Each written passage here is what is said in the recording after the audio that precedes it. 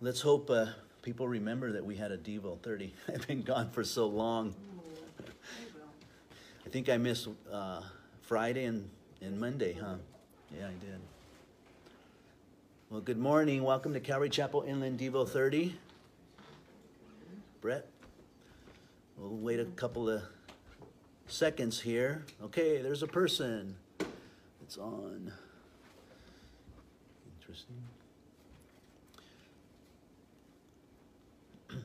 So I have been gone the last few days at a California Renewal Project, which is a political group that is trying to change California to a more biblical California. I know that sounds impossible, but some good things are happening. I've met some great I don't know what other word to use than politicians, though I don't like that word, politicians. These are believers who have a biblical worldview that are running for certain offices, like John Cox, who's running for mayor, and he is so close. He is this close that if our church, I think, would vote, all of them, if everyone voted who were legally registered and so forth, I think that he could win. That's how close he is. And that's how important us voting is at this point in time. So John Cox and, yeah, did I say mayor? I always say mayor. Governor, I'm sorry. I get those two mixed up when I'm speaking. So the governor, yeah, because Jerry Brown will be out, and we don't want the next Democrat in, by the way, because from what I hear, it will be worse than what it is now. They estimated that 1 million people have left California because of what's going on. And let me just say this, and I say this lovingly from my heart, is that's a shame. You know, we're so used to running as people. We run from situations, we run from trials, we run from struggles, we run from California because we don't like what's going on. We run from church because we don't like what's going on in church. And we're a bunch of runners. You know, kind of like a dog that runs and puts its tail between its legs, you know, and says, I'm out of here. And it's sad, 1 million people leaving California that don't like what's going on. How about if those 1 million people voted?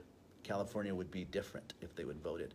It's amazing how many Christians there are in our state, and yet they don't vote. During the primary, which we just had, it's something like 15% vote. That's ridiculous. During a presidential, it's a little bit higher. But they think the primaries are really not as important as the presidential. So during this next election, which is coming up November 4th, I believe, which is on a Tuesday, there's going to be a low turnout.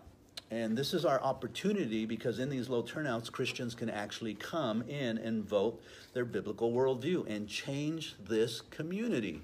But we need to stop running. And I say, I hear people say, I'm leaving California. I'm tired of it. These are the same people that got Glocks, ARs, that are ready to fight in battle, but they're going to leave California because they don't like it anymore. They're going to run away. I'm like, why not stay and do something about it? Why not stay and fight? Stop running and start getting involved and doing something about it. And we're a people that run a lot away.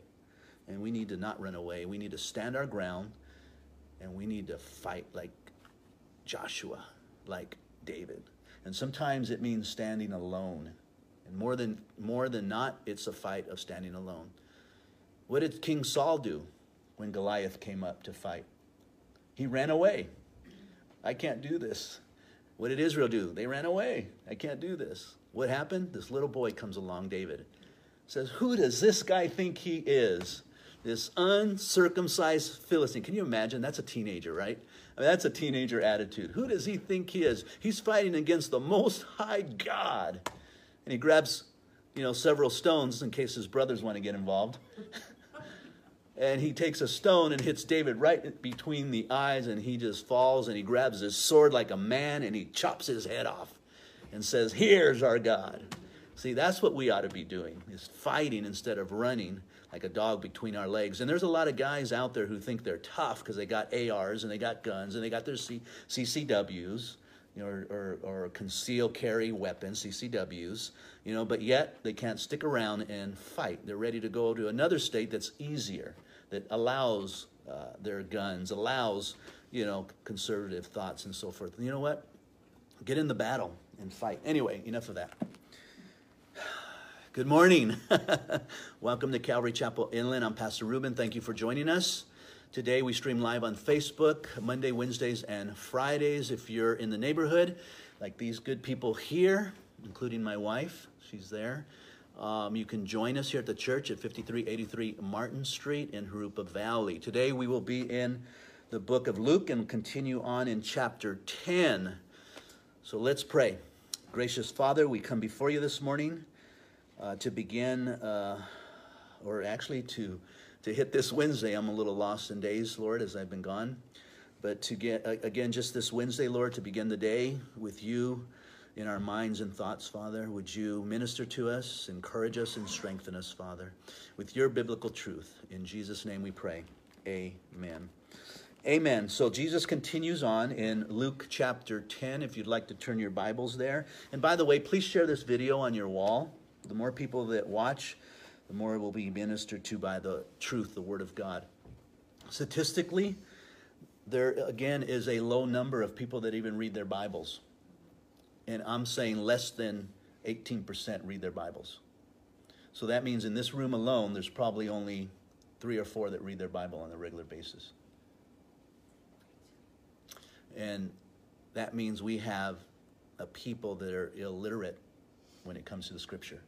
In Paul's day, in Jesus' day, when they're writing this and speaking to the people, they're literate of the Scriptures. They read. They didn't have TV, MTV. They didn't have all these AMCs. They didn't have TBS. They didn't have HGTV. They didn't have that stuff. So what did they do? They read their Bibles, their Scriptures. They went to synagogues. They knew what was going on. So when Paul's speaking to them, he was speaking to them about things they knew. When I speak today and pastors speak today to the people in the church, he's speaking to people that are illiterate of the Scriptures. And that's why the church is in the position that it is in today, because we have a lot of illiterate people who don't know their word. And we need to pull this thing out and start reading it. And so Jesus is a great person to really go to and find biblical truth. He's the plumb line of that biblical truth. You know what a plumb line is, right? It measures, it actually straightens everything out. You tie a rope on a weight that's got a point and you pin it up in any roof, any top, and let it fall, it will be straight. There's never been a plumb line that's crooked. If it finds something that's crooked, it's usually the wall that's crooked or the thing that it's measuring. That's what is crooked. This is our plumb line. And if it's going to find anything crooked, it's going to be us that are crooked and not the Word of God, because this should be our biblical truth, our grid for truth. Not emotions and not feelings, but the Word of God. We do not walk by sight, by feelings and emotions. We walk by faith. So saying that, Jesus now is going to send his 70 disciples out to the community. Now, how scary is that? That can be very emotionally scary. I know that because to get people to go out and share their faith from a church don't want to do that because that's scary. What do I say? What do I do? I don't know what to do. And they need to be equipped for that. So he sends them out because he knows that in the future, they are going to need to know that they have to depend on Jesus 100% as they go out and share the gospel. And so he's training them. He's giving them opportunities to stretch their faith. So verse 10, verse 1. After these things, the Lord appointed 70 others also, and sent them 2 by 2 before his face into every city and place where he himself was about to go. Now, in the context, understand what's going on in Israel at this time. It's probably just like today. There's a lot of debates. There's a lot of political agendas. You have the Sadducees. You have the Pharisees. You have the Sanhedrins. You have the Hellenists. You got the Greeks. You got the Jews. You got Roman Empire. You got all this kind of melting pot of people and politics going around all over the place. You got Pilate, who's in trouble with Rome, who's struggling in keeping order within the community of Israel and Judea, and he's in trouble for it. You have the Jews who are using him politically to get their way in the community, threatening to tell Rome about him. And that's some authority and power for a religious group to have. Kind of like the Catholic Church, who has some power when it comes to politics too. And some churches who have power. They do have power. They do have authority. They have a right to express their religious views to politicians. Trump is gathering with religious people all the time to understand Christianity, to understand the struggles within the culture of our day today. And so this is what's going on at that time. And Jesus is dealing with this, and he's sending his 12 out into this kind of situation. And it says in verse 2, then he said to them, the harvest truly is great, but the laborers are few. Therefore, pray the Lord of the harvest to send out laborers into his harvest. Go your way, behold, I send you out as lambs among wolves. And he made that very clear. I mean, that is a pep talk, right? He didn't say, hey, go out there, I'm with you, I got you, nothing will happen to you. No, I'm sending you like a lamb to a wolf. And get that picture in your mind, because put a lamb in the midst of a bunch of wolves, what happens? Poor lamb, it's gone, it's lamb chops. And it's lamb chops for him, he's devoured. Why would Jesus tell them that? That statement in itself would say, okay, I'm not going, because I know what's going to happen. But he sends them out that way to let them know that, look, I am in control, and you are among the midst of wolves, and you're going to see my power displayed in your lives. Carry neither money bags, sacks, nor sandals, and greet no one along the road. But whatever house you enter, first say peace to this house. With people and so forth, you got a mission. You make sure you keep your eyes on the mission. Don't divert from that. Don't get involved in other issues. Just keep going. And when you get there, work and eat and get ready to go again, is what he's saying. Whatever city you enter, and they receive you, eat such things as are set before you. Verse 9, and heal the sick who are there. And say to them, the kingdom of God has come near you. Now he's talking about Jesus and his kingdom coming to them now. In other words, the Messiah is here. The promised one to the Jews has come as prophesied in the Old Testament. He is here, and there is hope for Israel if you will hear. But whatever city you enter and they do not receive you, go out into the streets and say, the very dust of your city which clings to us we wipe off against you. Nevertheless, know this, that the kingdom of God has come near you. So even those cities that reject you and push you away, just brush the dust off of your feet, judgment will come upon them. But I say to you, verse 12, that it will be more tolerable in the day of Sodom than for that city. And woe to you, Chorazins, woe to you, Bethsaida, for if the mighty works which were done in you had been done in Tyre and Sidon, they would have repented a great while ago, sitting in sackcloth and ashes. In other words, if I would have done what I've done with you cities, like with Sodom and Gomorrah, they would have repented, but you won't. Your heart is so hardened from that truth. And there's so many people that even sit in the pews in the churches that are so hardened to the truth. Again, the illiteracy of the scriptures, because they don't really believe it. They've been told that the Bible is not God's word. Do you know that pastors were polled? Over 60% pastors don't believe that the Bible is the inerrancy word of God. That's who's teaching from the pulpit. And so that's why they have to find other material like AMC movies to get good material to minister to their emotional needs instead of giving them the plumb line of the Word of God. That's a sad commentary. And then you take those pastors that do believe it, aren't even teaching it, or they shy away from it because it's too controversial or it's political. I love what one guy said. If I were to say back 30 years ago, homosexuality is a sin, you would say, yes, it is. Today, don't touch it. That's a political issue.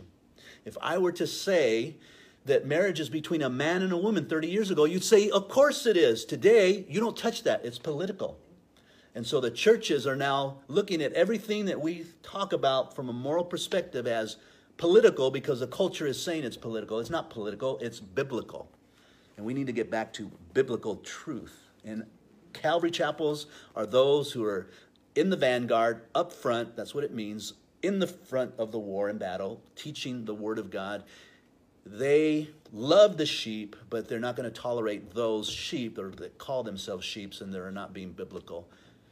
It's time for the church to rise up. I'm a little excited because of these last 2 meetings, as you can tell. So I apologize if I'm overexcited. Thank you. I appreciate that. So let's move on.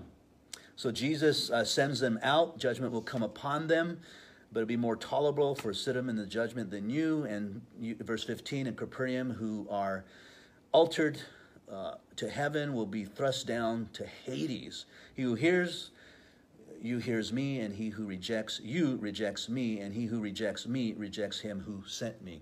By rejecting the word of God from a pastor, from those that are evangelizing, you're rejecting God. Plain and simple, that's biblical truth. No, but what if you got it wrong? No, if it's the word of God, you're rejecting God, if someone is telling you the truth.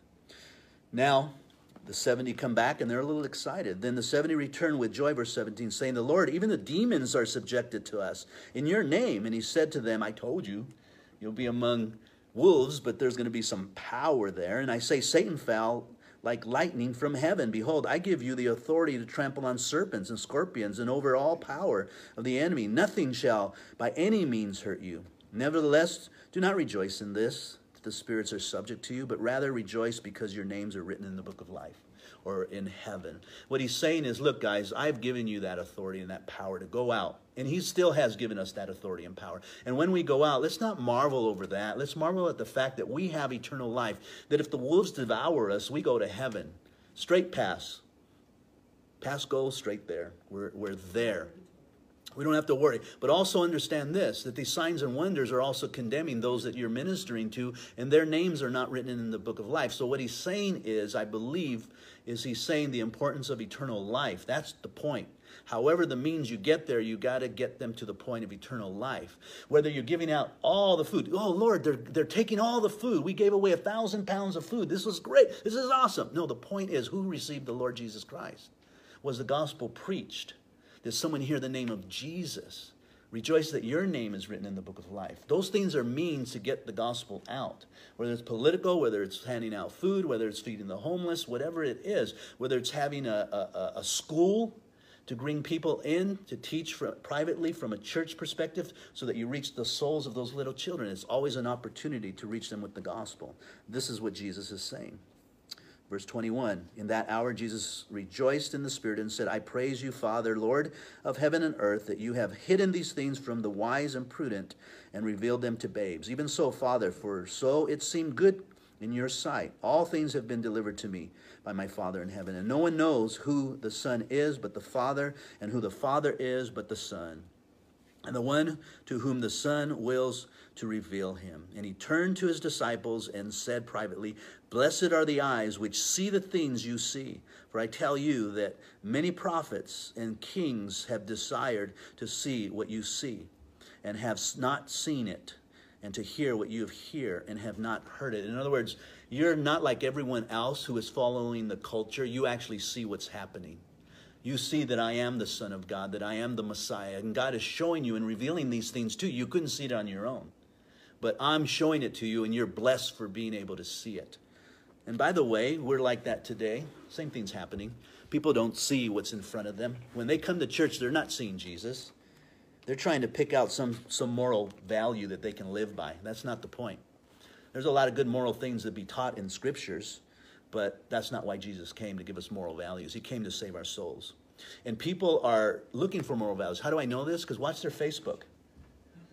Watch their Facebook's pages and watch what they post. They don't post scriptures. Not a lot of them do, but a lot of them don't. What do they post? They're posting great little sound bites, you know. Something that sounds positive, something that sounds good, something that, you know, the famous one is, you know, you don't have to, no, everyone doesn't have to like you, you know, or the best friends are those friends that, you know, stick with you. These type of little sayings like that just have no real meaning. They're all emotional posts. They have no biblical emphasis at all. And we need to post biblical stuff. We need to post scriptures. What's wrong with posting just the scripture itself and let it speak for itself? It's powerful, sharper than any two-edged sword, able to pierce the heart and the intent of a man. That's pretty powerful. Brad Pitt's little quote, that's not powerful at all. There's no power behind that at all. It does hit the entertaining and the emotional and the heart, but there's no power there behind it. We need to be careful that we're not posting cultural things because they feel good. We need to post truth.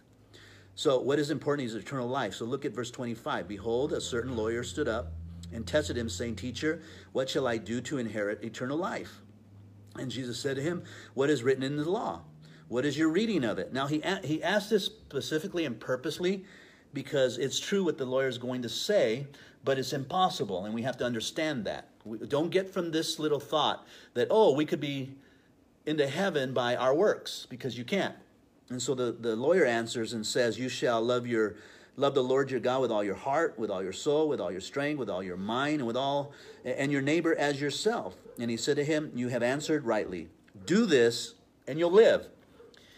And if I were to look at the Greek, it probably says in the present tense, continually do this. That means continue and linearly. And that means starting at a point and never stopping.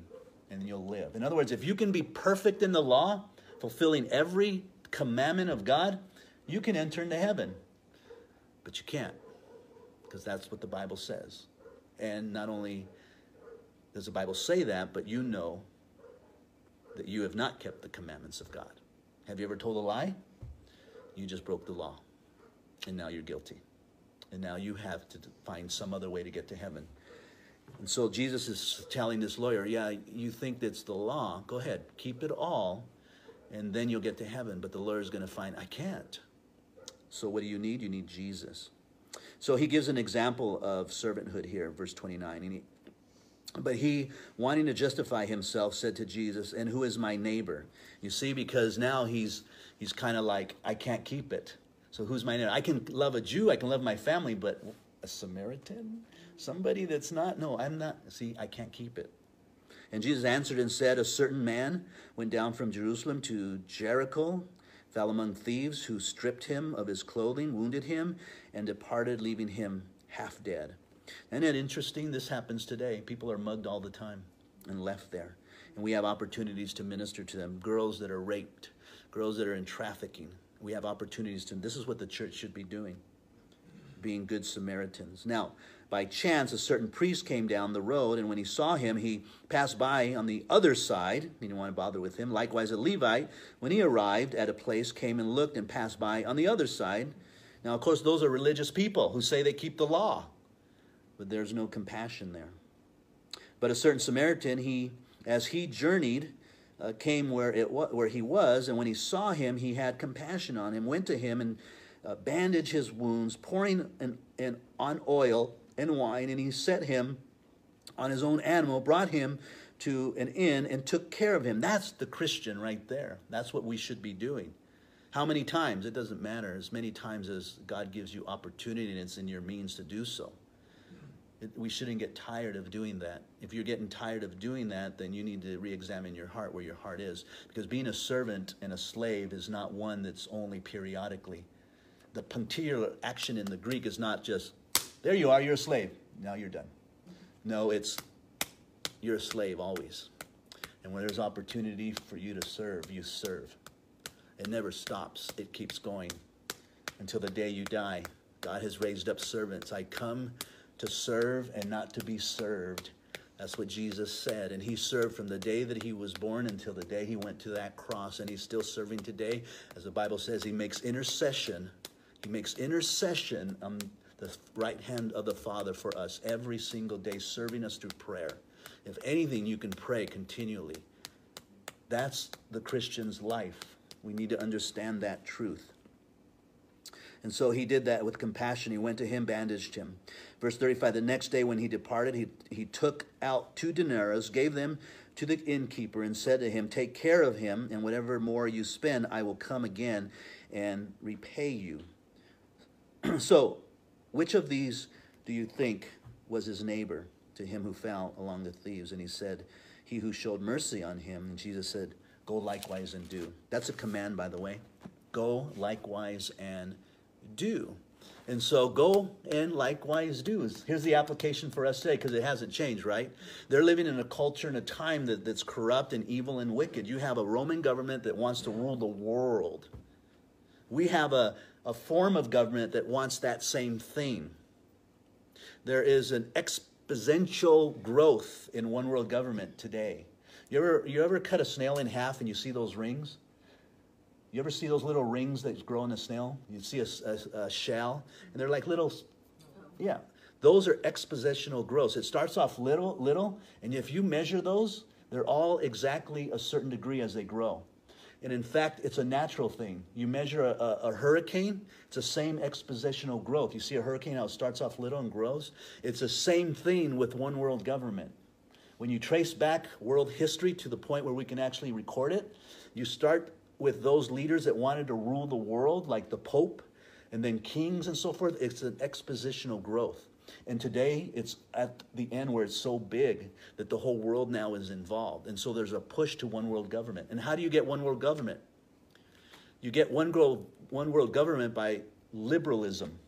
You put the people in slavery. How do you put the people in slavery? You have them depend upon the government to survive. So you give them things. Give them free phones. They'll love you to death. Give them vouchers to get food every periodically. They'll love you to death. Give them jobs? No, we don't want them jobs, because then they won't be dependent on us. They'll be free to work and do what they want with their money. And so you enslave the people. And as you enslave the people, they want you more. And so they vote for you because you're giving them things. That's liberalism. That's democracy. It's not capitalism, and it's not republicanism, which this nation was founded on republicanism, right? It used to be a republic nation. And that's what we're trying to get back to, is capitalism. Because now you give me money, I work for that money, now I do with my money what I want. I don't need you, government. Get out of my way. I'll go and buy what I want to buy. I'll give to whatever I want to give. I'll live the way I want to live. That's capitalism, and it actually works. And so how do you create a one-world nation? You enslave the people. You enslave the people. And they disguise themselves, don't they? You remember Judas Iscariot? When they were giving to the treasury and they wanted to spend some of it, actually the woman spent the oil, and Judas said what? Lord, we should keep that. And what do we should do with it? We should give it to the poor. We should give it to the poor people. Jesus, I can almost see him crying. It's poor people. We love them to death. We really love them. But he said that, the scripture says, why? Because he was stealing from the treasury. How about all those politicians like, we need to give to the poor. We need to pay for their education. We need to do all this. But what are they doing? They're stealing from the treasury. Because you look at how they're living. You look how they're living. And see, those are the elite that are trying to make you poor so they can live way up there on top and rule the world, because they all want to rule. He closes with a contrast of what true servants is. Now it happened as they went that he entered a certain village, and a certain woman named Martha welcomed him into her house. And she had a sister called Mary, who also sat at the feet of Jesus and heard his words. But Martha was distracted with much serving, and she approached him and said, Lord, do you not care that my sister has left me to serve alone? Therefore, tell her to help me. And Jesus answered and said to her, Martha, Martha, Martha, Martha, Martha, you are worried and troubled about many things, but one thing is needed. And Mary has chosen the good part of it, which will not be taken away. Which good part? Sitting at the feet of Jesus. He didn't say, stop serving. He just said, sit for a while. Enjoy me. Have a relationship. This is why I don't agree with organized religion. I agree that the church is an organism. It's made up of people, and we're a lot bigger than just this church here. We're around the world, and we are the church.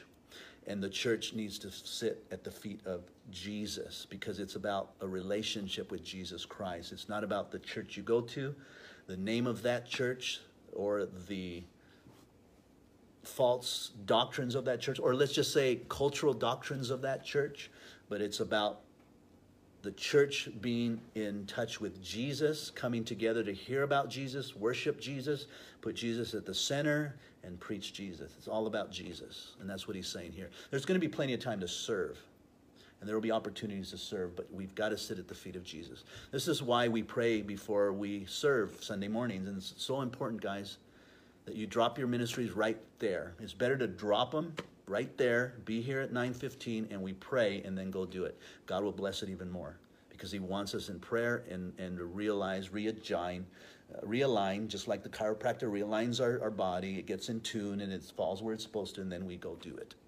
And we'll be fine and blessed by the Lord. Let's pray. Gracious Father, we thank you, Lord, for your word. And we just pray, oh Father in heaven, that we would take the opportunity to spend time with you today, Lord. Even if it's a few seconds here and there, just saying, thank you, Lord, for my salvation. Thank you, Lord, for my breath.